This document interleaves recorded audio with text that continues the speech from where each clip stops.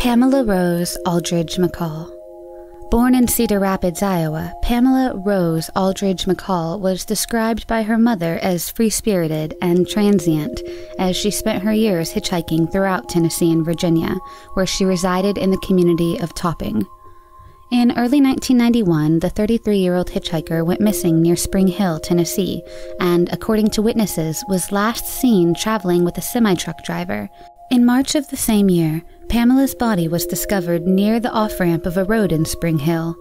In another tragic turn, it was discovered that Pamela had been 24 weeks pregnant at the time of her death, and her unborn child had not survived. Her autopsy report also revealed that she had died of strangulation, with additional evidence indicating that she had been raped by her assailant. DNA from the perpetrator was recovered, but due to the nascency of DNA technology and the lack of other forms of hard evidence, her case soon went cold and was closed. It remained closed until April of 2019, when Spring Hill Police contacted the 22nd Judicial District Attorney's Office in Tennessee, requesting assistance in reopening the investigation into Pamela's murder. The request came as a result of an initiative by the DA's office, starting in 2014, to investigate unsolved homicide cases in the district. District Attorney Investigator Tommy Goetz reopened the case and submitted the DNA evidence acquired in the 1991 murder to a Tennessee Bureau of Investigation lab, where a DNA profile was compiled. When submitted to the FBI's National Combined DNA Index System, CODIS, the DNA matched DNA evidence recovered in two other unsolved homicide cases in Wyoming, both from 1992. The DA's office discovered that these cases were likely also linked to this unidentified truck driver that Pamela was last seen with. With the assistance of the Wyoming detectives and a host of federal agents, Tennessee investigators narrowed their search to Clark Perry Baldwin, a 59-year-old former truck driver living in Waterloo, Iowa. Baldwin's DNA matched the DNA evidence recovered from all three crime scenes, and Baldwin was arrested in May of 2020, charged with 2 counts of first-degree murder, one for Pamela and one for her unborn child. He is currently pending extradition to Tennessee, where he will face trial. He is also expected to be charged with 2 additional counts of murder for his involvement in the Wyoming cases. Baldwin's indictment is not only a victory for prosecutors and Pamela's family, but also yet another victory for the Tennessee DA's office initiative to reopen cold cases in the Spring Hill area. Since 2014, 5 unresolved homicide cases have been solved, with 3 individuals convicted on murder charges and 2 pending judgment. Margaret Peggy Beck. Peggy Beck was only 16 years old when she was sexually assaulted and strangled to death at a Girl Scout camp in 1963. A Girl Scout since she was 9, Peggy was attending a summer Girl Scout camp in Jefferson County, Colorado. She was excited to be a camp counselor for the first time, but tragedy struck on August 18, 1963, when a fellow camper found her body in her tent after she failed to show up for breakfast that morning. Her tent mate had been in the infirmary the night of the murder, leaving Peggy alone in her tent. Sometime during the period between Peggy's last appearance before turning in for the night and breakfast the next morning, the brutal rape and strangulation took place. Investigators scoured the scene and searched fervently for any leads, but with no witnesses and little evidence, the case quickly went cold. Over the following years, the case remained open, with investigators still searching for possible suspects. Little changed over the next 44 years after the incident. In 2007, detectives at the Jefferson County Sheriff's Office created a John Doe DNA profile from evidence collected at the crime scene and entered it into the FBI's CODIS database, the same one used to help identify the killer in the Pamela McCall case.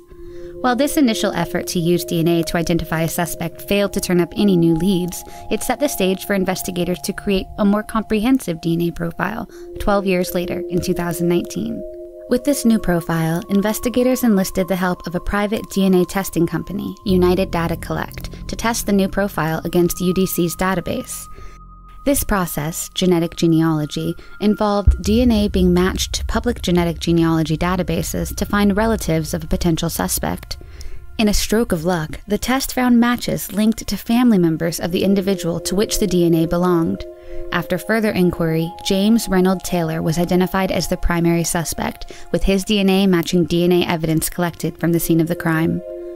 Despite this breakthrough and an arrest warrant issued in April of 2020, Taylor remains at large, having fallen off public radar since his last known spotting in the Las Vegas, Nevada area in 1976.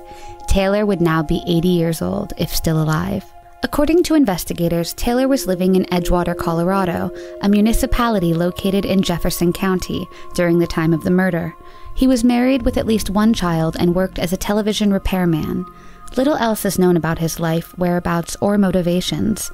Nevertheless, the identification of Taylor as the presumed killer makes this the oldest known case to have ever been solved through genetic genealogy. Detectives at the Jefferson County Sheriff's Office have encouraged anyone with knowledge of Taylor to contact their office so that justice can be achieved for Peggy's murder.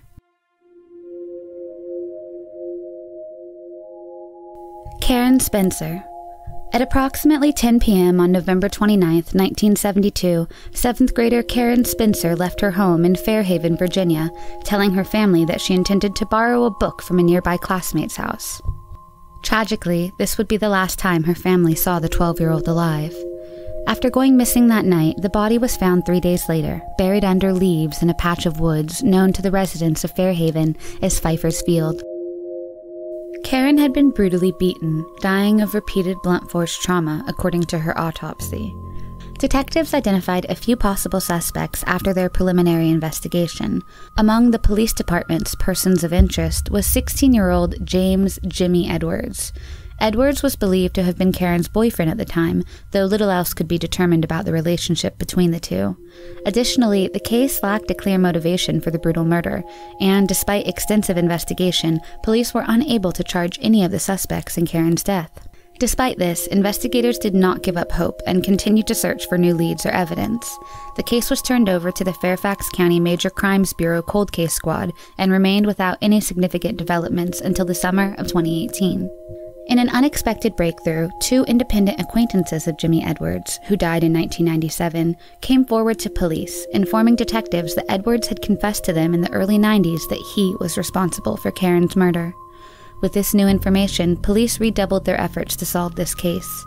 Now, with the clear suspect identified, police worked with the public to gain as much evidence as possible to determine whether the individual accounts could be corroborated. Through additional exculpatory evidence that came to light during the second wind of the investigation, the other possible suspects in the case were ruled out. Finally, 18 months after the initial breakthrough, police announced that, as of April 2020, their investigation had yielded sufficient evidence to arrest and prosecute Edwards, had he still been alive. With this revelation, the case was officially closed, with Edwards being the presumed killer. While justice came too late for Edwards to do time for his vicious murder of Karen Spencer, this news hopefully can bring some closure to Karen's surviving family, and is a hard-fought victory for the Fairfax County Police Department. According to police statements released with the case closure, quote, "The fact that the Fairfax County detectives never gave up, combined with our community's willingness to come forward with information, were critical in solving this case." Naomi Sanders. A divorced apartment manager, 57-year-old Vallejo, California resident Naomi Sanders lived with only one companion, her poodle, named Cindy. Naomi was cooking dinner on the night of February 27, 1973. Her half-cooked steak remained on the stovetop when her body was discovered by the police later that night. She had been sexually assaulted and strangled to death by an unknown assailant before her meal could even be completed.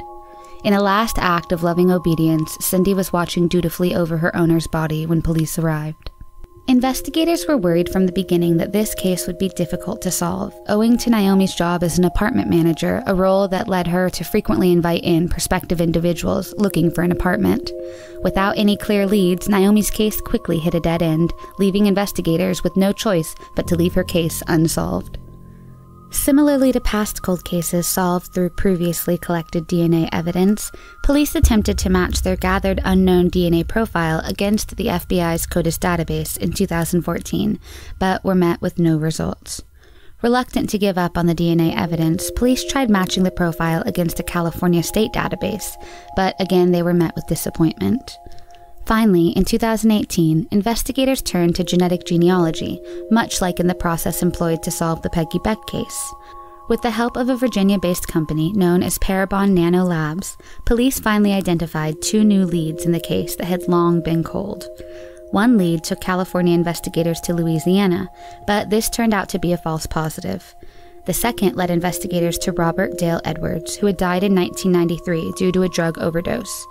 Investigators were able to locate and solicit DNA from Edwards' son, however, and at last they found their match. The deceased Edwards had been a co-worker of Naomi's and had a long criminal history that ranged from theft to attempted murder. He would have been 22 years old at the time of the murder, but police were unable to ascertain a direct motive for the rape and murder of Naomi.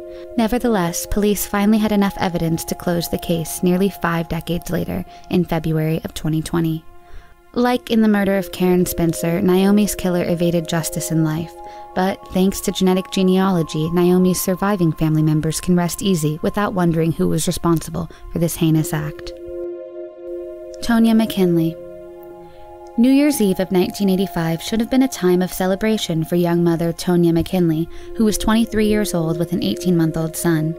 The Pensacola, Florida resident had left a local bar around 1:30 a.m. after enjoying the New Year's festivities. Hours later, her body was discovered on the side of the road by a passing family. She had been raped and murdered before being discarded by an unknown assailant, according to her autopsy. Despite interviewing dozens of bar patrons who had last seen Tonya, police were unable to name any suspects in the murder. While new leads appeared over the years, police continued to hit dead end after dead end. In a particularly moving statement released by the Pensacola police regarding the case, detectives reflected on the tragedy of the situation. While the case remained unsolved, a baby boy grew up without a mother, parents buried their daughter without knowing justice, and a killer was walking around free. Thanks to the help of genetic genealogy, detectives finally found their opportunity to identify Tonya's killer. Using DNA databases, Pensacola police were able to construct a family tree of relatives with similar DNA to that of the DNA evidence collected at the scene of the crime. Through this, detectives located 57-year-old Daniel Wells, a relative to one of the matches found via the DNA database. Wells lived near Pensacola at the time of the murder and became the primary suspect for detectives. In March of 2020, detectives trailing Wells were able to collect a cigarette butt dropped out of the car window. The DNA from the cigarette matched the DNA from Tonya's murder, and after more than 35 years, police could finally make an arrest in the case. Wells now awaits trial for first-degree murder and first-degree sexual battery, and justice can finally be given to Tonya's family, including her son, now in his mid-30s. Nothing can make up for the loss, but at least now the investigation of Tonya's tragic death can act as another example of genetic genealogy, providing closure to victims and their families.